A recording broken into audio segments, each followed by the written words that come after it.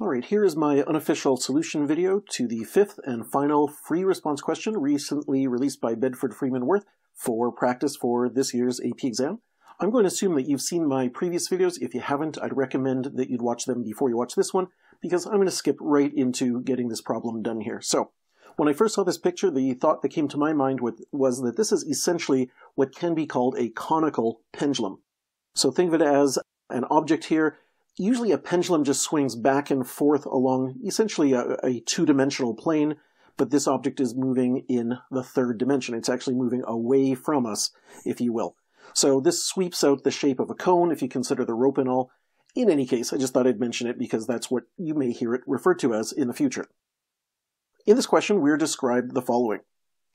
Two students are playing a game called Tetherball, where a ball is connected by a rope to the top of a vertical pole so that it can move around the pole as shown in the figure. So yes, that's essentially what we've just seen and I've described as a conical pendulum. Now part A specifies, as the ball passes directly in front of the pole such that it's moving to the right, so it's moving to the right, so like right here, if you can imagine that, where its velocity at that very instant would be directed to our right, viewing it from this point of view that we're looking at this picture. It collides head-on with a small ball thrown at it softly by a third student. And we are asked to, in a clear, coherent, paragraph-length response, describe the motion of the ball attached to the rope, I'm going to refer to that as the tetherball, after the collision compared to the motion before the collision. Alright, now, being a free response question, you are well advised to describe as many details as you can here, bearing in mind that you must keep it relevant to the question, and of course, correct physics. So there's very little said here in part A. It doesn't look like a very big question, but again, being a paragraph-length answer, I'm going to try to bring in, not everything I can think of, but as many relevant details as I can. I'll show you my answer in a moment, but let's just kind of introduce part B here, and then I'm going to roll into my full solution, which I've written up ahead of time. So part B just kind of continues this. It says, at another time, so imagine this is like a separate trial or something like that.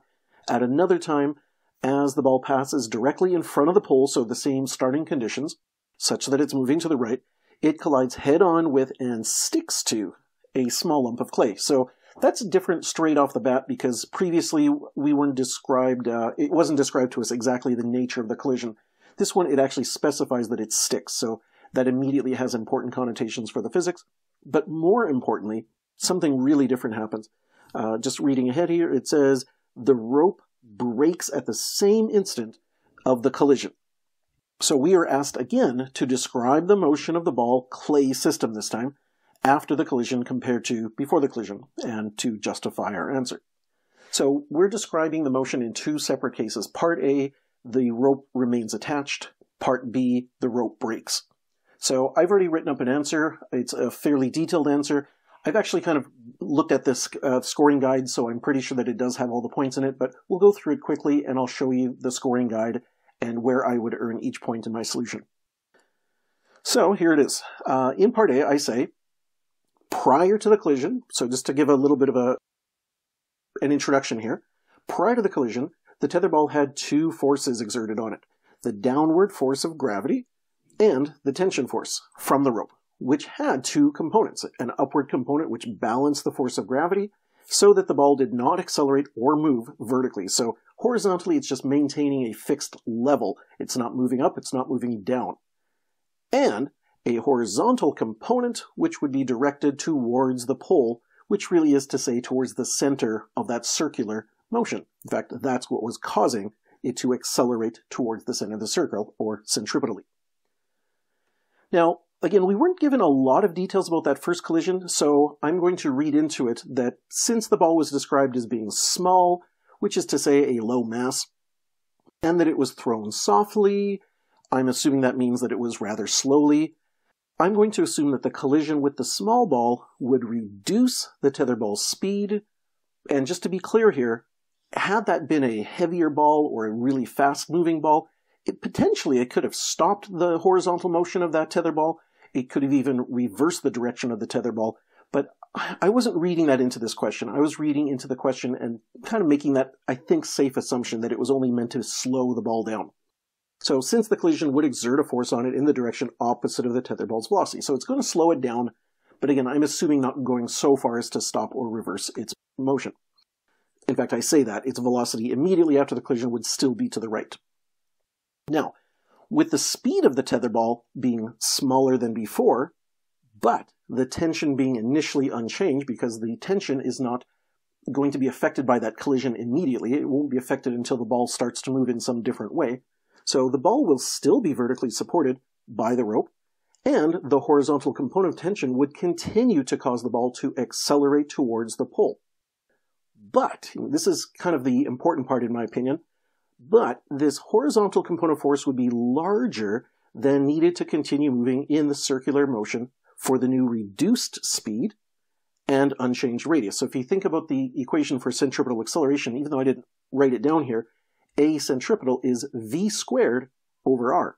So we have a smaller v, we have the same r, so A to accelerate centripetally in uniform circular motion would be a smaller acceleration. So the ball has a larger acceleration than it, quote, should to maintain circular motion. So the ball would therefore start to gain a component of velocity directed towards the pole. In other words, it is not going to maintain movement along a circular path. And so it would swing around the pole, but along a path that initially takes it closer to the pole, i.e. the angle theta, which was in the diagram, if I just remind you of that. There was an angle theta between the rope and the pole, described right there. So that angle theta is going to get smaller as it moves inwards somewhat. That's really all I had to say about part A. Again, I could have gotten into details about what's going on specifically with the momentum or what's going on specifically with energy and kinetic energy and work. You could throw a lot of things into it, but since we are told to describe the motion, I chose to stay, for the most part, focused on just the motion, the forces and accelerations and the like. Okay, part B was the collision with the clay, and then the rope breaks, if you recall. So here's my response to that. The tetherball speed would again reduce because of the collision, but to be clear, this collision was described in a very precise way. It was told that they stick together. So that tells me that the collision is inelastic, meaning that at least some kinetic energy of the two-ball system, so notice that I've defined my system in here, was transformed into other forms of energy, such as internal energy. And with the rope no longer providing a tension force, the system of the two balls would have only one external force, and that is the force of gravity exerted by Earth. And yes, that would be an external force since I've made my system composed of just the two balls that are now stuck together. So the two balls would fall together in projectile motion. I was tempted to maybe just leave it as that, but again, why take any chances? If you're writing up a paragraph-length response, you might as well give details.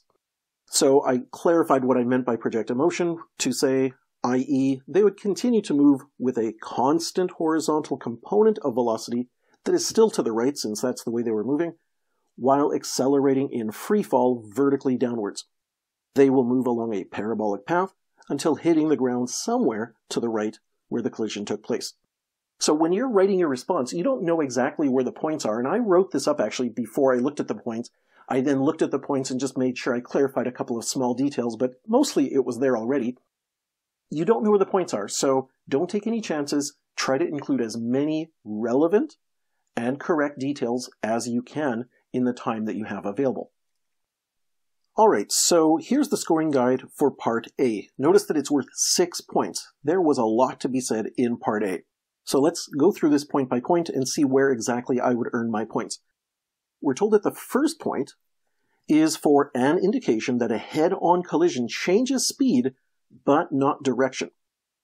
In my answer, I said fairly early on that because of that collision, I said it right here, this is kind of where I'm getting into, it's thrown softly, it would reduce the tetherball's speed, since the collision would exert a force directly opposite, but the collision would, the velocity rather, would still be to the right. So I think that would qualify for that point. The motion is still in the same direction as before, to the right, at a lesser speed. So I didn't explicitly say it in that way that, hey, this collision is going to change the speed but not the direction, but that information is there pretty clearly, so I'm happy with that. Okay, this second point, for stating that when the ball slows down, the centripetal force needed to keep it moving in a circle decreases. So again, that's that equation in effect, A centripetal equal to V squared over R, and of course, if you multiply both sides by M, you would get the net force, the centripetal force. So mv squared over R, if you will. So with a reduction in speed, the acceleration would be smaller, so if that force is still the same as before, it is not going to work out. It's not going to maintain a constant circular motion, a uniform circular motion. And I do say that in here somewhere where I say that this horizontal component of force would be larger than needed to continue moving in a circular motion for the new reduced speed and unchanged radius. Okay, so that should about do it right there. The fact is that uniform circular motion will not continue. Okay, the next point right here, for indicating that the tension in the rope supplies the centripetal force. So I think that kind of preceded in my answer what I just pointed out to you, but it's in here. The horizontal, maybe right about here, the horizontal component of the tension force would continue to cause the tetherball to accelerate towards the pole, and I think that's the second time I mentioned this fact, but either way, it's in there. So that point would be earned. And moving on to the fourth point, I guess. Fourth point, for indicating that the horizontal component of the tension provides the centripetal force. So that's kind of redundant. I'm not sure that was on purpose or not, but we've already kind of indicated that. And the vertical component balances the force due to gravity. So the vertical component of tension is why it's not falling, in effect. So I've got that in here. The ball did not, okay, force of gravity, right here. The force of tension had an upward component which balanced the force of gravity. So that point is earned. And moving on to the next point. Maybe a highlighter here. So 1 point, for stating that the angle that the rope makes with the pole changes, correctly supported by some physics reasoning, even if a previous mistake was made. So the angle changes. Now, I have to be honest, when I first wrote up my answer, I didn't explicitly say that. I had a lot of information that kind of, I would argue, implied that the angle changed, but I didn't actually say that in my original answer. I did kind of slip that in after the fact. If anything, that might be the 1 point I wouldn't have earned in my original answer. So I'll just go back here. It is in there now because I had the advantage of correcting for that. So I did slip that in here. In fact, I think it's literally this IE part. This is what I added. I.e. the angle theta between the pole would initially decrease. So I did have that in there just to really make sure I nailed that point, for this demonstration here. This is supposed to be a good answer. But before I saw that that was a point, I really only had that sentence that preceded it. So I think that this implies it. The ball would therefore start to gain a component velocity directed towards the pole, and so it would swing around the pole, but along a path that takes it closer to the pole. So I'm not sure if that quite would have been enough. It's debatable, I think, but suffice it to say that with my little addition there, it's now explicitly clear. All right, and then the last point is, for part A, is that floater point that we've seen so many times. It just says that everything is logical, relevant, etc., and I think that it is. So I'm just going to press on to the next part, part B. So we have 3 additional points here. So this question was worth a total of 9 points. So this next point here, for correctly reasoning, this is in part B, don't forget that that's when the string broke. Correctly reasoning that this is a totally inelastic collision, and so kinetic energy and therefore speed decreases. So for sure it does. I talked about that here. So tetherball speed would again reduce, so the speed would reduce, but the collision with the clay ball is inelastic, meaning that at least some kinetic energy of the 2-ball system was transformed into other forms of energy. So sure, we got it. Moving on. Second to last point, for correctly reasoning that with no tension, because the string has broken, the ball will no longer move in a circle, its new horizontal velocity remains constant. So setting up that projectile motion, and that is definitely in here. So it would only have one external force, the force of gravity, projectile motion, so that's kind of already starting to imply it, but then I explicitly said it, moving with a constant horizontal component of velocity. That would take care of that point right there. And the last point, right here, for using Newton's second law, or reasoning in terms of changes in gravitational potential energy to describe the subsequent motion in the vertical. Okay, so describing the motion in the vertical using Newton's second law. Now, that doesn't mean you have to write the equation. It just means that you have to use that concept that a net force will cause an acceleration. So that is in here where I've got the vertical movement being described. So I've already said that there would be only one external force now, and that is the force of gravity. So as a result, it will accelerate in free fall vertically downwards. So that should take care of that point. So this should be a completely correct solution here, or answer, response to that paragraph length response. And that will do it for today. I did say that this is the last question. It was question number 5 of a 5-part series. But after I wrote up my solution to question number 1, there was a revision made to the question, so there's an updated version number 1. I'll see if I can get around to making an updated question number 1 video to accompany it. But that's it for now.